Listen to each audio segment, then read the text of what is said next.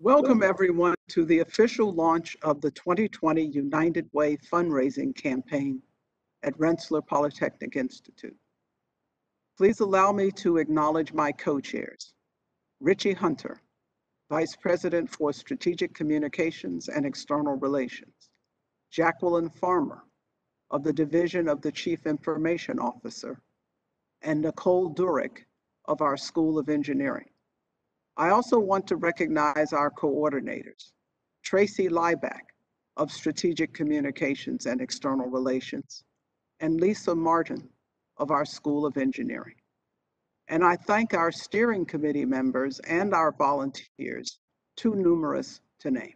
This morning, once again, we will hear from Mr. Peter Gannon of the Rensselaer class of 2011 and the President and CEO of the United Way of the Greater Capital Region, as well as Mr. John Eberly, President and CEO of the Community Foundation for the Greater Capital Region, that partnered with the United Way in creating in March the Capital Region Community COVID-19 Response Fund.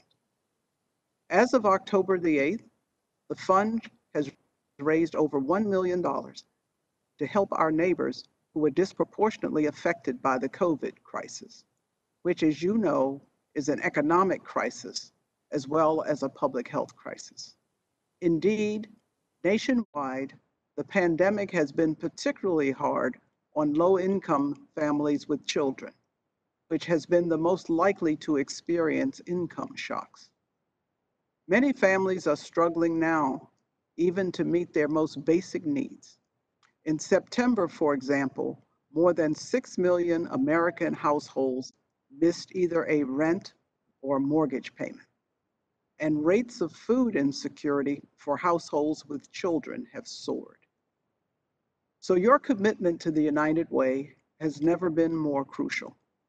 And a campaign has never been more important than this year's campaign, with its theme of respond, recover, reimagine, and rebuild. I am very proud last year that we were able to raise just short of $99,000 for the United Way of the Greater Capital Region and the agencies it funds.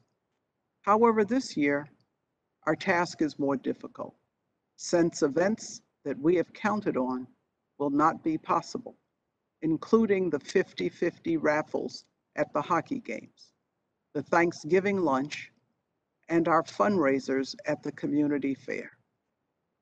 And the need is so much greater. So we will have to ask the members of our Rensselaer community to consider increasing their donations if they can, to help our neighbors through this difficult time.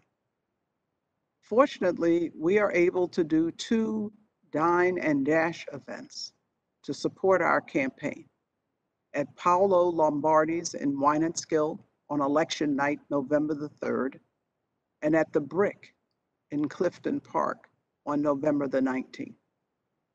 And we did not give up on our very popular Rensselaer Runs United 5K race, and instead arranged for virtual participation between October 10th and the 18th. In total, our 82 runners and walkers helped us to raise $5,440 for the United Way. So I thank each of you and all of you for your hard work, your large hearts, and your ample imagination during this unique campaign season, which is asking us to give even more of ourselves than usual. Your efforts not only will support those in need, they will help to bring all of us at Rensselaer together as a community, one that I am so very proud of. Together, we brighten the prospects of our neighbors and we change the world. Thank you very much.